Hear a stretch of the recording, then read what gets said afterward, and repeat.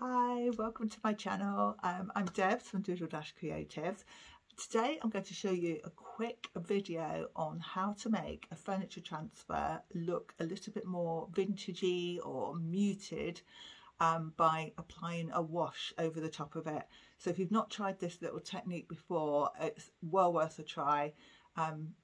Do have a go. Let me know how you get on in the comments. I always love to get feedback on my little tips.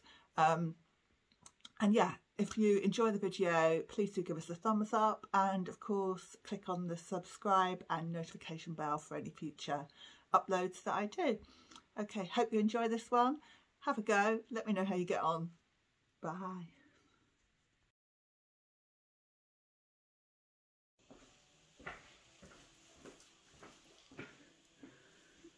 Right, okay, so we've painted our project. We're going to apply a furniture transfer. This is the one that I've been using on the piece of furniture that I'll show you when I'm finished. It's English Toile by Iron Orchid Designs, but I want it to have more of a vintage sort of, you know, more of a subtle look than just straight transfer onto paint. So I'm just going to show you what we're doing. So this has already been painted. You probably won't recognise the colour from the Frenchic range because it's one that's actually been discontinued probably 5 years ago. I just found it in my workshop and I thought I've just got to use it. Still perfectly good to use. So this is just from the original artisan range. So a traditional chalk paint that needs sealing, and then when you're using transfers you do need to seal your project first because chalk paint can be quite dusty and you don't want to cause any issues with your transfer sticking. So I'm going to seal this first with the Frenchic finishing coat. Won't need very much at all. And on flat surfaces I generally just use a sponge. Put a bit into a pot, squeeze it out on the side. You really don't need very much, and just go all over the chalk paint.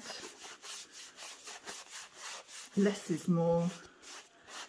You don't want to see any whiteness. It will dry clear and that it will be perfectly ready to use. Now you can leave that to dry naturally, 20 minutes probably at normal room temperature, but I'm just going to use a hairdryer to speed it up a little bit.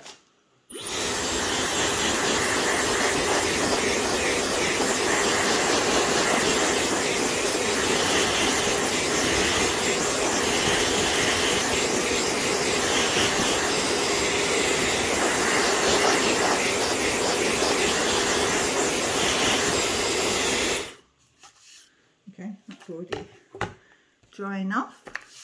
Now you do need to make sure that your project is properly dry before applying your transfer, because it will not like having moisture trapped underneath it and you won't get a good adhesion. So, okay, I've already cut this to size. As you can see from the Iron Orchid Design transfers, they come on a grid, so it's quite easy to cut out the area that you need, but also to match up patterns if you need to. So I'm just going to peel the backing off and pop that into place.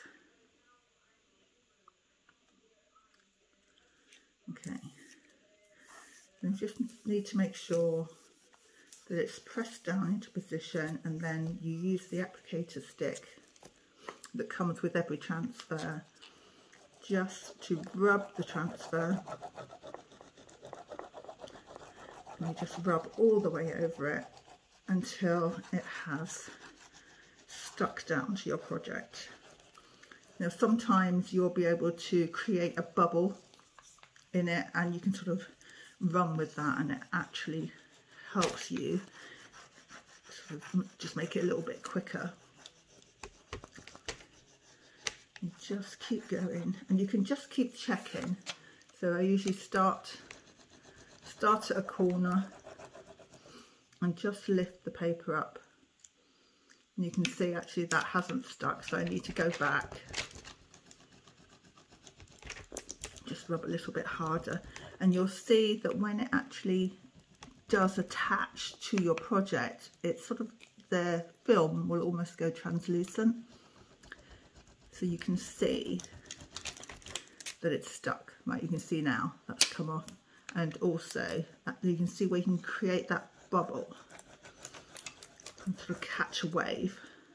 Now it's coming off nicely now.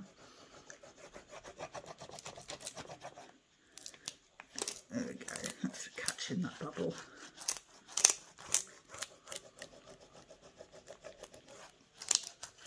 Now ideally you would allow this to dry naturally, give it 20 minutes before starting to do this process, but you know the rules and break the rules. And do as I say, not as I do. Right, that's coming away nicely now.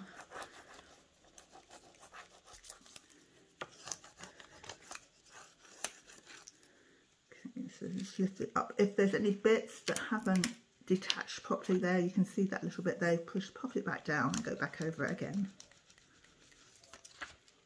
Okay.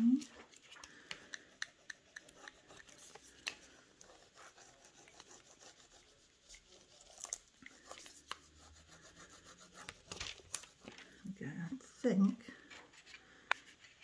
there's just one tiny little bit there. Just line that back up. Perfect.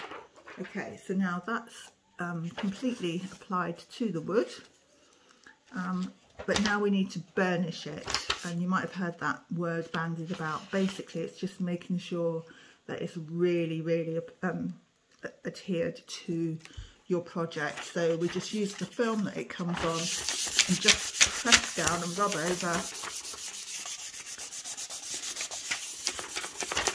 making sure that that is properly adhered in all places.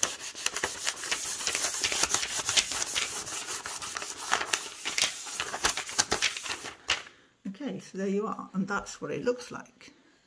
Now I want to make this look a little bit more vintagey, so I want to apply a wash over the top to take it down, make it a little bit more subtle and make it just look a little bit older. But before I do that, again, I need to seal it, because the wash is going to introduce moisture to the project. We don't want to reactivate the chalk paint or for it to lift up this transfer. So we're going to go back in and seal that transfer with the finishing coat again. Any water-based top coat would be absolutely fine. And again, I'm just going back over that.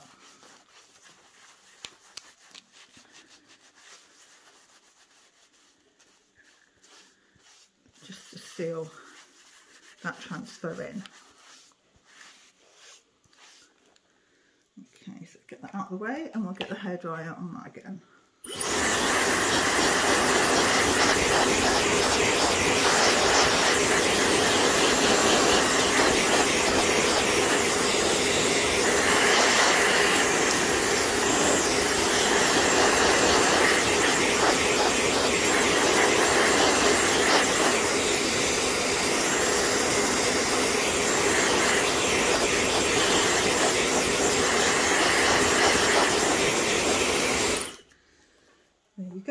Right, so at this stage, if you wanted to distress this a little bit, you could use a fine grade sandpaper and just go over it gently, and that will just you know, distress it slightly. I'm not going to do that on this one, but as I say, you can if you wanted to. So what I'm going to do now is apply a wash. Now, all I've done is put a teaspoon of a grey chalk paint Posh Nelly from Frenchic into a pot and added the equivalent amount of water. So it's just a 50-50 mix of paint and water. And all I'm going to do now is just literally slosh that all over my project. Now if you're working on a big area, then you might need to work in sections. But obviously for this little sample, I can just cover the whole area.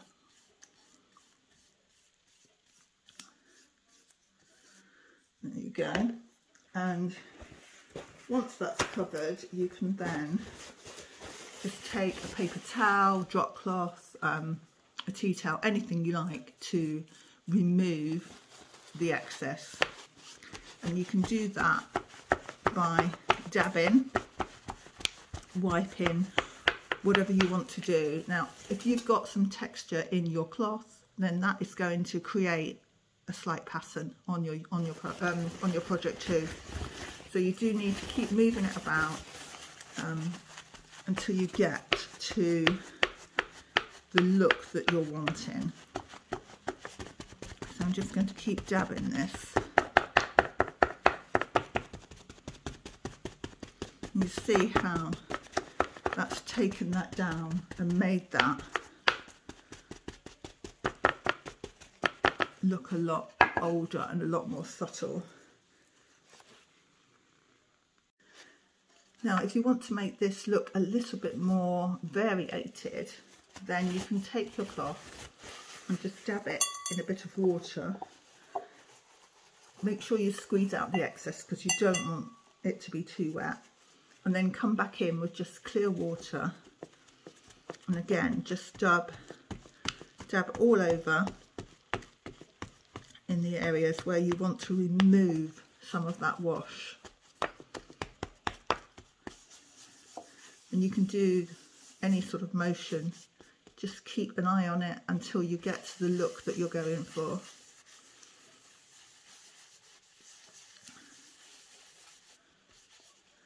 And then you might want to come in and rub around the edges.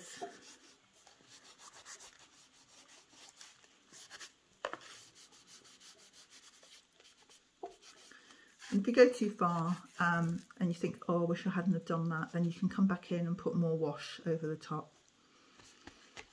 Okay, so once you get to a position where you're really happy with the look that you've created, then you can seal it, and you can either do that with your top coat again, or you can come back in with the wax, and it just gives it a really different vintagey feel. So if you haven't tried painting over transfers before, then definitely give it a go. Be really interested to see how you get on. So do share your pictures in my my creative group, which is Doodle Dash Creatives. Please join if you're not already a member. Give it a go. Let me know how you get on. All of the products that I use, Frenchic and Iron Orchid Designs, are all on my website, which is doodledash.co.uk. Have a go. It's great fun. It completely changes the look, and it just gives it that vintage feel.